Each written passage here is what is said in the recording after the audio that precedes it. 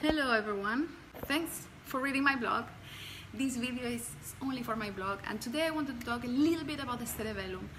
And this video is for everyone really, but it's more specifically for people with ADHD. I have recently been diagnosed, so I'm kind of trying to put all the information that I know kind of for me to learn more and to help you, because ADHD can be complicated, you know, so we want to do things that help, that are in our control, and learning a little bit about these things can make a whole difference.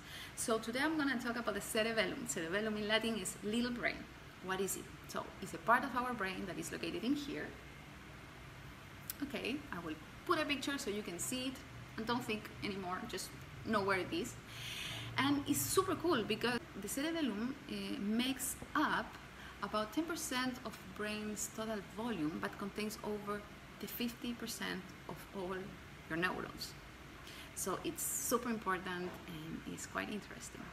The cerebellum, this part of the brain, is responsible for coordination, voluntary movement, balance, plays a role in motor learning, cognitive processes such as attention, like focus, language, and working memory. Okay, so if you have ADHD or if you know somebody that has ADHD, you will know that working memory is not great for us.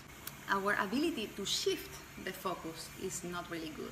We hyper-focus in stuff, but if it's not really interesting, we cannot go there. So this part of the brain is responsible in part for all of these things. Also for what is called emotional regulation. And if you have ADHD, you will know that probably emotional dysregulation can be a thing in your life. So research says that strengthening the cerebellum can help with your physical coordination, of course, and balance, but also your emotional balance as well. And that's quite interesting. That's quite good. So the best exercise for this little brain are all the coordination exercise, like juggling, dancing, table tennis, ping pong, or any racquetball game, handstands, yoga postures that helps with balance.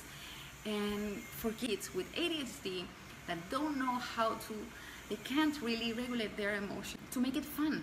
Like for instance, put your socks without touching the wall, or other things, other games that can include coordination